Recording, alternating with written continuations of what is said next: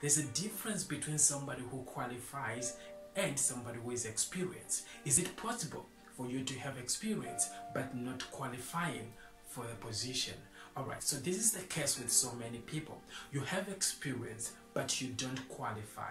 So how do you overcome this? What is to have experience? In order for you to have experience, you might as well have done something in this particular industry. You have done something relevant maybe to the industry that you are going into, right? But that does not mean that you qualify for the job. What is to qualify? To qualify for a job, you have to match with the job description. So there's something that I want to bring to your attention here. It's called the job description.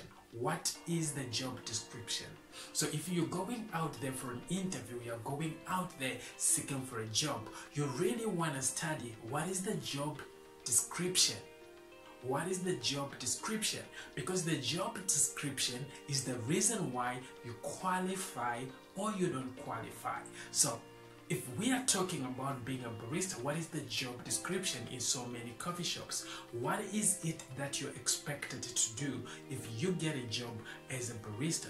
Number one, it's about welcoming the customers. So this is something that is very important. If you want to work as a barista, you gotta be somebody who is able to welcome customers. It means greet the customers. Number two, you must be able to take orders and make payments. Taking orders and make payments. Be able to inform guests and customers about our specials. Number four, you must be able to brew coffee, or like to make coffee, blending and testing the coffees. Alright, so this is the job description of a barista, and you might as well be able to save the coffee.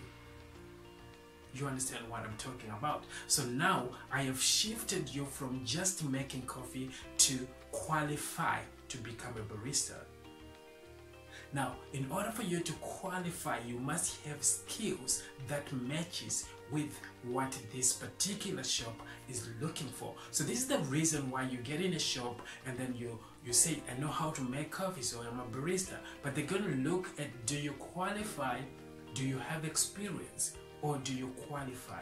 You can have experience but not qualifying. There are a lot of people who have a skill but they don't qualify. And why is it that they don't qualify? It's because they don't match with the job description.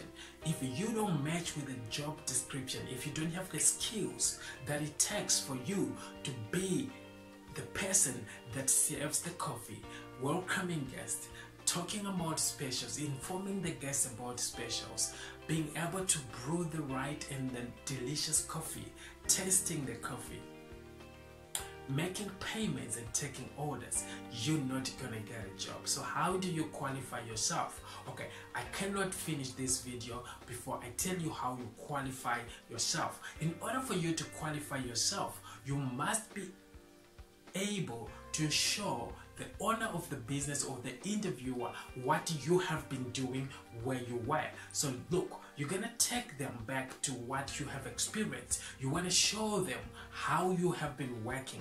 So you need to confront them. Hey guys, let me make you a cup of coffee. Let me show you what I was doing, where I'm coming from. So because you have done that, you are giving them a chance to look at you and see if there is a chance for you to qualify in whatever they want. Are you somebody that they can teach something? So if you don't go an extra mile and say, can I show you how to do something? That is the reason why you don't qualify for a position.